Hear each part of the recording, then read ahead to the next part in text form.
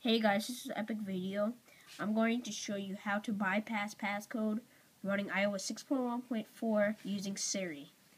First things first, let's say you don't know your password. You don't know what to do, yeah? So what you're going to do is you're going to lock it and don't use a home button at all. And just do with your power button, then slide to unlock. And then use Siri from the passcode. So you're going to do that, hold Siri to get Siri, if it has Siri, and ask to open an app. So let's do that. Open Notes.